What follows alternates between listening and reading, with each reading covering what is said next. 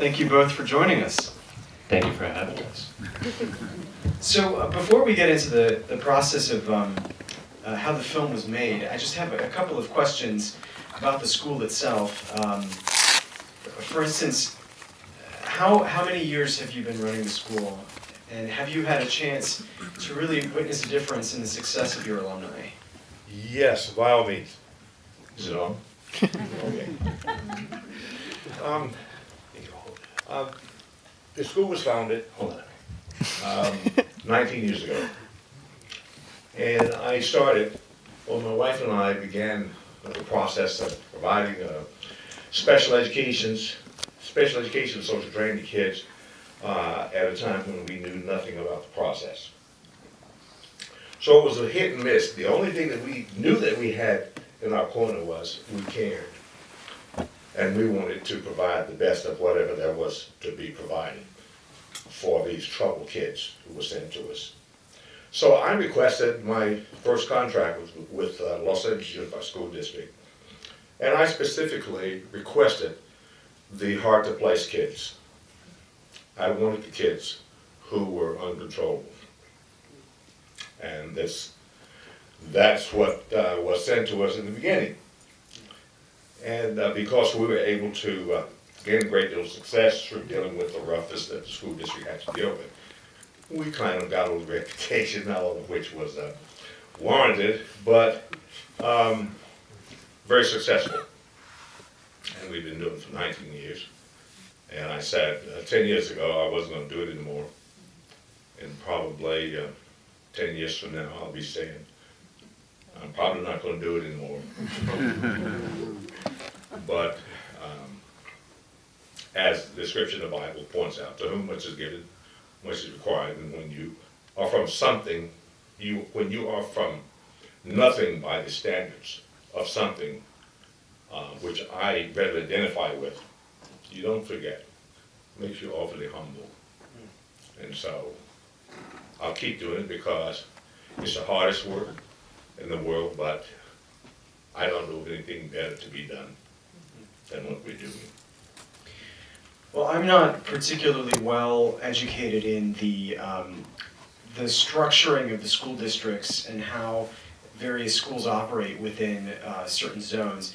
Can you explain a little bit about how an academy works within, if you have a contract with the LA Unified School District, how does that work in relationship to the larger public schools?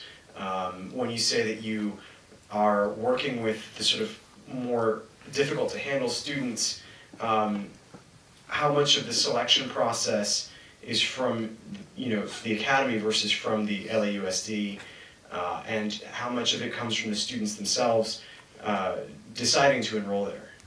Well, these kids are taken out of public school, mainstream education, because they're not able to meet the criteria or the requirements or mandates of the public school. They become unmanageable, and they become unmanageable primarily because these kids suffer from conduct disorders. They're labeled as emotionally disabled, have serious learning disabilities, other handicap issues. But because I'm not a psychologist, and a couple of our psychologists are here, I submit to you that 99.9% of it is directly related to conduct disorders. In other words, these kids have been allowed to do what they've been allowed to run their own program. And because I was not trained as a special ed provider, the only thing I had to go on was common sense. There's certain things I just would not tolerate. And once the students realize that you've got their back, they don't have to protect themselves, they don't have to bring a gun or knife to school because they're in fear of someone attacking them with a gun or knife, then they can relax. And shortly thereafter, they begin to realize also that they don't want a part of that hard, violent life.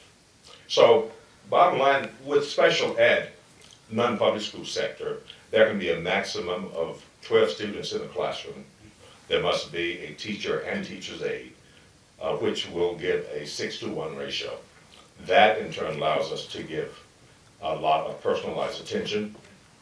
A lot of the kids with so-called learning disabilities, and some do legitimately have learning disabilities, but for the most part, they've been a little slothful and they've refused to apply themselves. They can't read because they've never attempted. In most cases, once our students, even though they may be 14, 15 years old, begin to realize that they can learn to read, you see that bad behavior dissipate very quickly. I'm curious to know also, from your point of view, how did you sort of pitch this idea to your staff and to the students? Because, I mean... Oh, I didn't. There has to be some consent, right? No, I said, I need a tool which will provide me the opportunity to introduce suburban America into the urban American experience without their having to drive into the inner city. Everybody drives around the inner city. Nobody goes there unnecessarily, unless they either work there or live there. And so this film was able to do that. What was and what continues to be very important to me is any child in America living under the circumstances that most of these kids live under in the inner city would be doing the same thing: killing, robbing, stealing. And in South LA, it has one single problem, which is it is not motivated. We must find a way. Washington can't do it. Sacramento can't do it. LA County can't do it. Neither can City Hall. It has to start with me, and it has begun. And now I'm excited about it, so I'd like to preach if I may. And this is the beginning of what we will continue to do over the next 25 years, maybe. Let me check my schedule. I'm just 66, so I'm good for another 25. I got excited about it because I can see the social value now, and I begin to understand it even better. But it starts with me and my neighbor. For example, one of the kids being featured in the film, Roderick, is now facing 45 to life. Was booked on July 13th for murder. Another young man who was dancing during the prom has just been sentenced to 70 years for murder. One young lady whose photo is on the placard. There's a green light out on her. She's been shot once. And the young man who was kneeling at the grave of his brother has gone out and gotten large tattoos of his hood around his neck, which means it's just a matter of time before he'll be dead. I'm a realist, and I'm not trying to soft shoe anything. You'll notice in the film, I never said once, you should not gangbang. My attitude is, and I'm just keeping it real, if you want to gangbang, do what you want to do. But it's not acceptable in my house. You will not do it here. But I try to find little subtle ways to make the young people understand on a daily basis that when you sign up for gangbanging, you sign up with the understanding that you're going to die young or spend life in prison.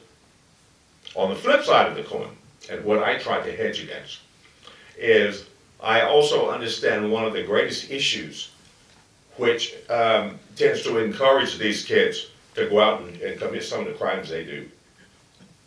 I would venture to say that 60% of the kids in my school go to bed hungry at night. This stuff about 1/6 of America going to bed hungry, don't believe it. There's a lot of hunger in the inner city. And so, and the reason we're going to start touring next month and showing this film is the one message is, if you can just reach out and touch just one little soul, maybe you'll quickly discover that you'll soon begin to make a difference in a life. And that kid will touch 10 other lives. And that next one will touch 10 other lives. So along with, or included with all of the things we intend to do in the coming year, we want to do a docu-series that will be coattailed on this. Hopefully we'll start shooting that in August, and it's going to be big. And then hopefully in July we'll begin our adult cartoon series that's based on the documentary. And that's going to be big. And by now my wife would be saying, honey, every dime we spent has come out of our personal till. Where do you plan to get this money? Well, I'm going to pray, but I also remember that there's an old Southern saying, prayer is fine in prayer meeting, it ain't worth a damn in bear meeting. In bear meeting, you better get yourself a stick. So I'm going to have to find a stick, honey, but we'll find the money. All right, we'll have one last question before we open it to the audience. Sure. And I guess it's about the response from the students when you had the film completed, because of the fact that you produced the film, I'm assuming that this is